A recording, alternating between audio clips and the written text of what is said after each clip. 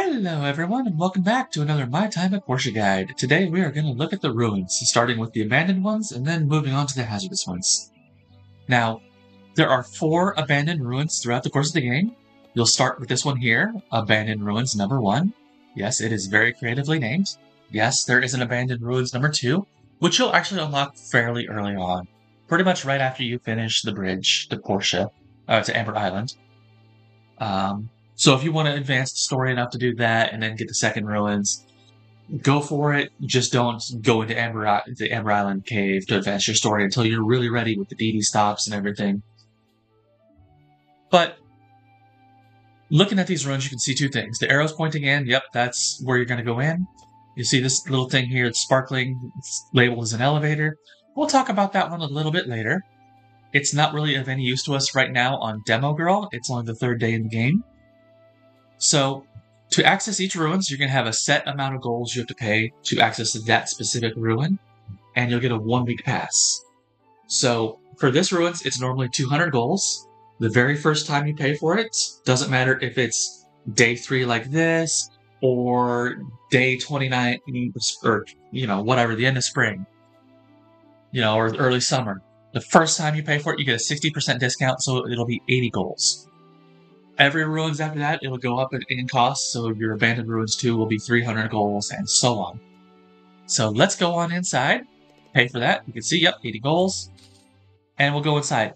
And as soon as we go inside, since it's the first time, we'll get the little pop-up saying, hey, here's the keys of how you do your tutorial stuff.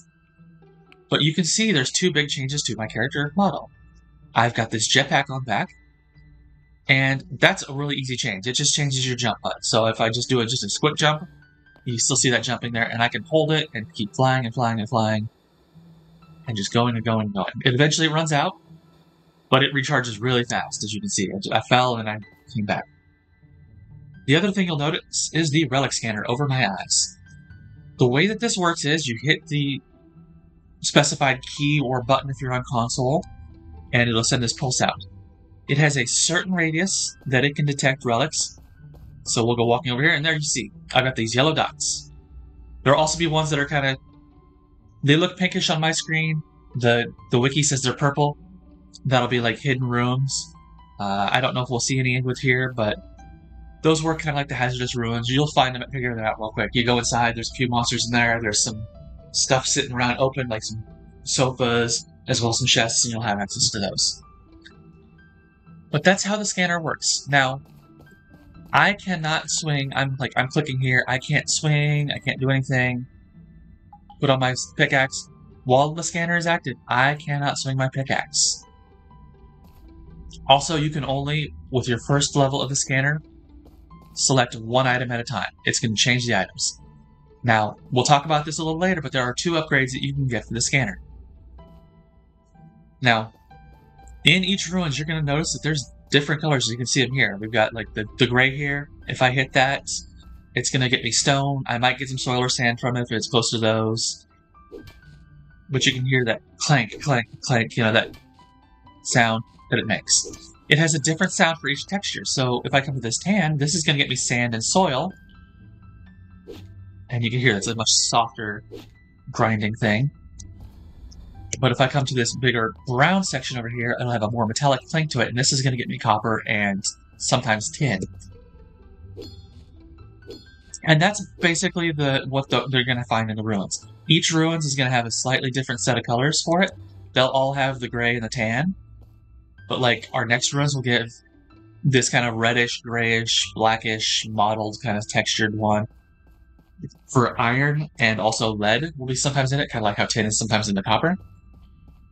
And then you'll have another one that's kind of a teal or cyan that has manganese in it. And then your next ruins up will still have the iron, but it's getting rid of the manganese for 2 new metals, and so on. Another thing that's going to change is the relics. Now, with this first scanner, you can't tell what the heck it is. Other upgrades will let you see the outline of it and even the name of it. But if you dig towards those, you'll pick up something. It might be like a chest that's got some parts in it. It might be a piece of a relic. It might just be a loose tennis racket. And we're kind of right on it, so we won't see it in a while. Let's move over a little bit here.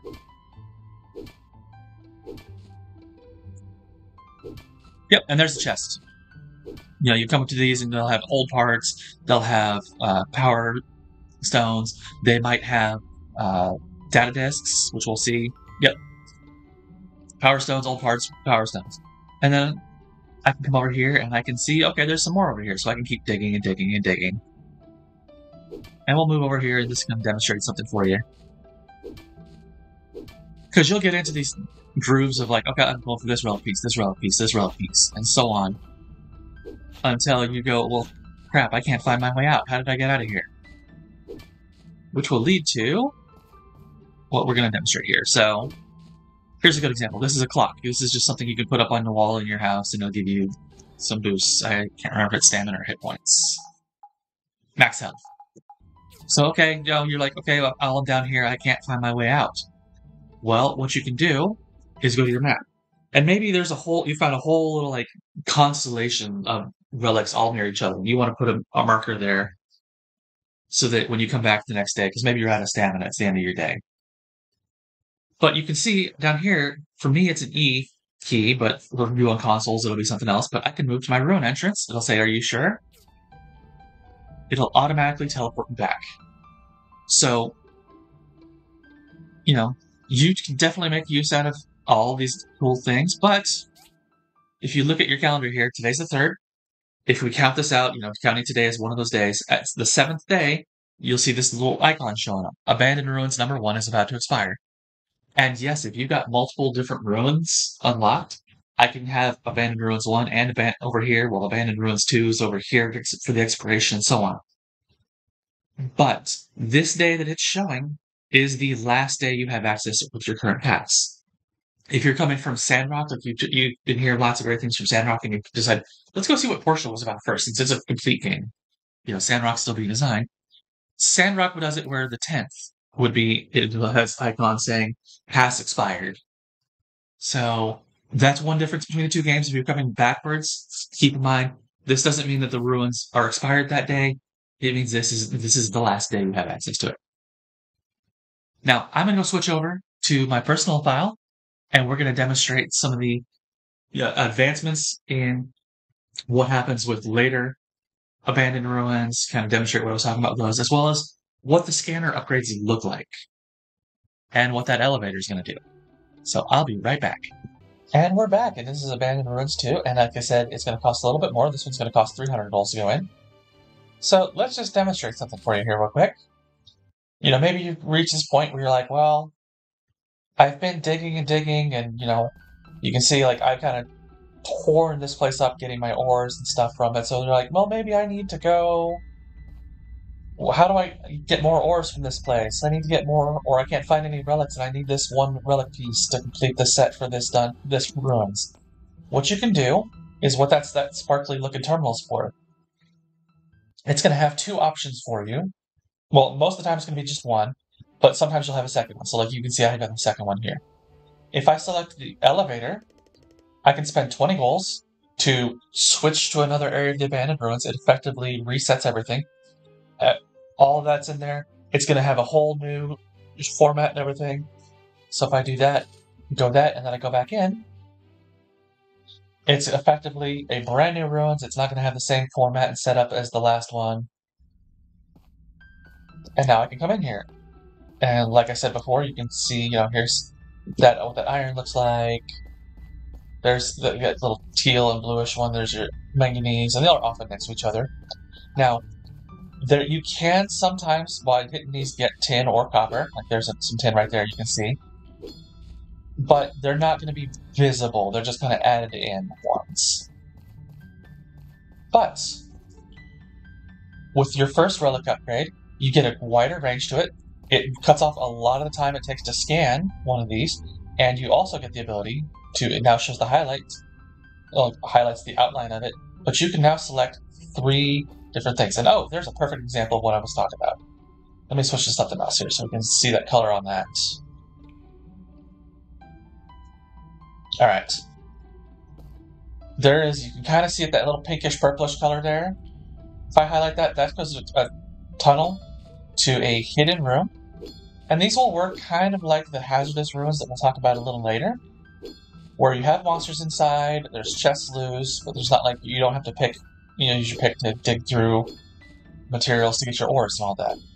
However, unlike the Hazardous Ruins, your time will still progress in here, and we'll talk about that a little bit later when we get to the Hazardous Ruins. But these are always good to have. They will still show up on your scanner even after you've cleared them. So, that's a thing, but you can see I can go, oh, okay, abandoned room.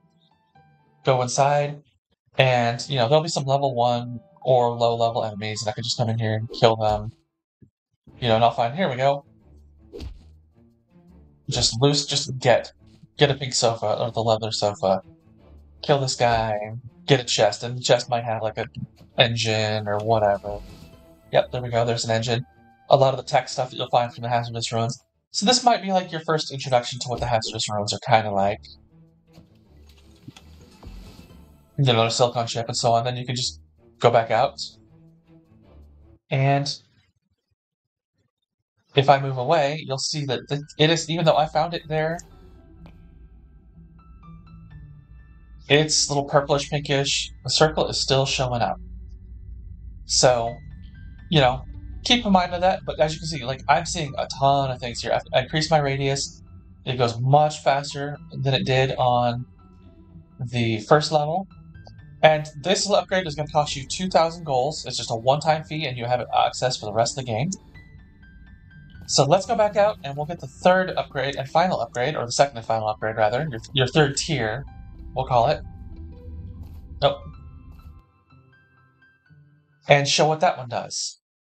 Because it's kind of finicky at times. It's useful, it's really useful, but it is. We'll see if we can get it finicky. Oh, no, we don't want to do that. So, upgrade, costs 5,000 golds. This will allow you to scan 5 relic points at a time and display the names. It does mean at a time. It's like a shotgun blast. You highlight one and it finds the next 4 closest ones as well. So you highlight 5 all at once. And it's going to show their outline. It's going to show their name. And this one really cuts down the time even more. Like, the first upgrade will cut off like 1.25 seconds to how long it takes. And this one's going to cut off an extra 0.75 seconds. So you can see it's just really fast. And if I can find some of those that are kind of overlapping here, we might see it getting finicky here. There we go. Where it can jump around back and forth between 2 sets of them. So, you gotta be careful with it. It has its pros and has its cons, but it's absolutely really useful. And it has a really wide radius. And it should about cover it for the Abandoned Ruins. There is one last thing to talk about. Let's see if we can find some of them here. And I'm not finding any. There we go. Soldier with axe piece. You can see soldier with blade piece 1, soldier with axe piece 5, duck on a king piece 1. A lot of these relics you're going to find are going to come in pieces. And so then you're going to have to go over to the research center to put them back together. So let's jump over there and do that right now. Alright, and we're back at the research center, and you'll see this big old machine here. It's the recovery machine. So if you find all of the pieces to your relics, and they can run from anywhere from 2 to 5 pieces, as you can see here. It'll also cost you some data discs. So here's the old thermos. This is 2 pieces with a data disc. Got a statue, 5 pieces, 2 data discs. Soldier with scepter, 5 pieces with 3 data discs, and so on. You can put them together and recover it if you've got all the pieces on you, as long as the data discs, and recover it, and it'll instantaneously recover it. These are useful. They can be put up in your yard or in your home for the boost to a lot of them. Will give you stats. But you'll also later on unlock the museum. And not too late into the story. It's kind of probably around the same time that you're unlocking the Eufaula Desert, maybe a little earlier. And they can be put on display in here, as well as all the other things that you craft at your stations. So these displays, people will come and check at them, and those will increase your relationship with them or your reputation. You can check, oh, okay, yep, there's that. And so those will be good. And as you progress this enough, you'll actually get here up to 10 items, a recovery machine of your own at your home. This one will work differently. The one that you have at home will take time to reprocess them, but it won't cost data disks. Whereas the one in the research center does instantaneously, but costs the data disks. Also, you have to have them physically on your person for the research center, but as long as they're in your chests and on your property, you can upgrade them, do it from there, from home.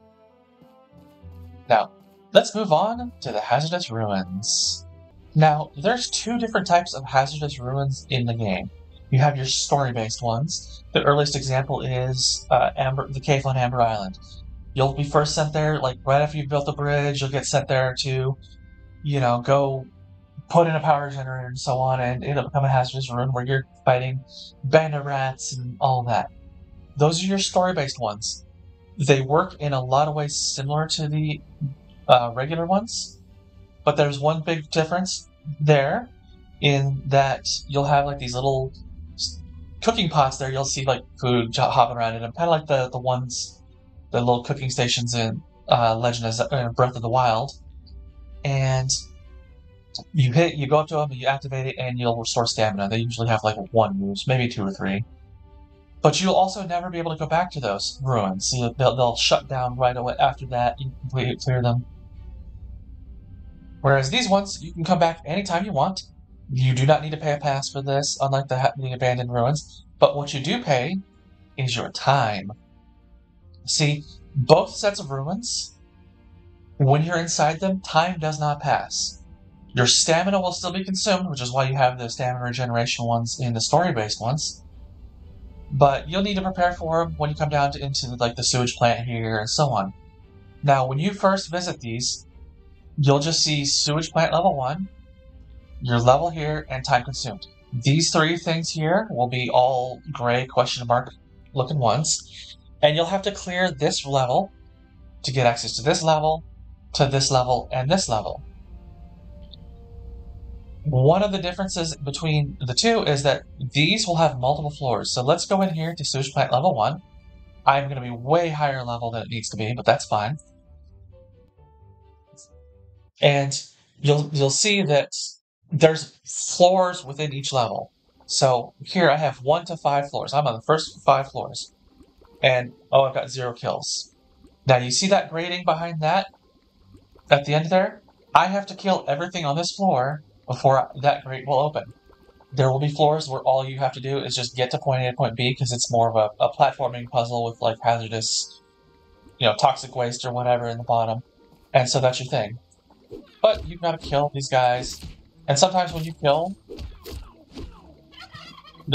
some will respawn. So as you see, like, I'm taking damage from things. There's poison down here. There'll be water that'll be hazardous in here.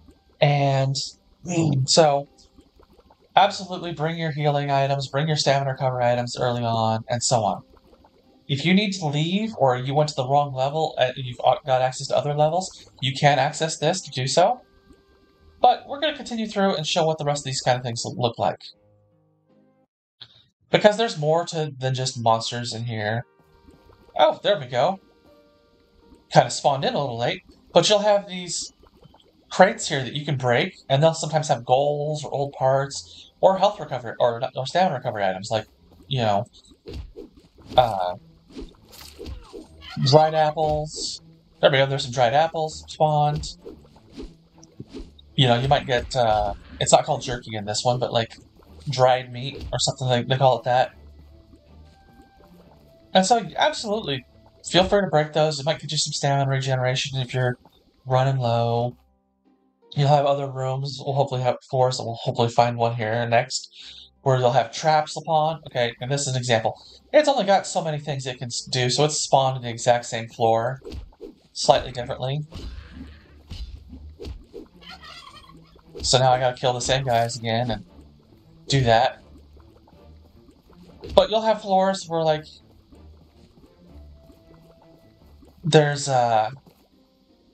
it's just like maybe we'll see it in this next floor. This will be the last floor for this layer before we have to fight the boss.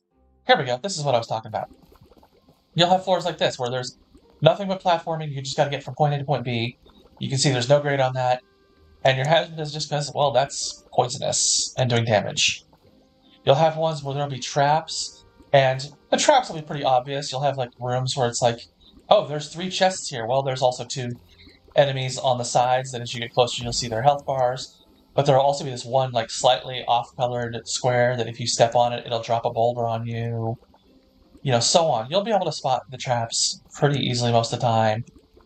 Later ruins will have things like, or later floors of these will have things that are like, you gotta wait for it to it has a hazardous spray, maybe it's fire or this toxic waste in the sewage. If you walk through it while it's spraying, it does damage, but if you wait, it'll turn off and you can go through. And then at the final floor of each section, you'll have a boss fight.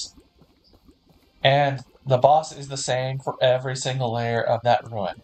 So layers 1, 2, 3, 4, I'm going to have to fight this guy over and over and over. And you'll learn their attack patterns. He's going to have that. If I get close, he's going to do this swing out here and then that slam down. Swing out there, slam down. Once he gets his health low enough, he'll start trying to shoot to get me off of him. And if he gets me far enough away, he'll start doing a constant spray. Now, you saw all that stuff that came up there. That's all I got from killing him, and then those last three, the simple circuits, and the antidote, and so on, and the jet tube, those were my rewards for the floor. There'll be a pause between those. So, if I go down here to either of the exits, on this floor, I can go here to do it again. But you can see, okay, there's the engine, the simple circuits, those now will start showing up. And so the hazardous ruins are really good. You're not going to run them for your ores per se. I mean, it's possible that, yeah, I got an iron bar. You can have access to this before you even finish the bridge to Amber Island. You know, now whether you come here before that or not is another matter, because literally after you finish the bridge to Amber Island, the next day you'll get a note that the Abandoned Ruins 2 is now open to you.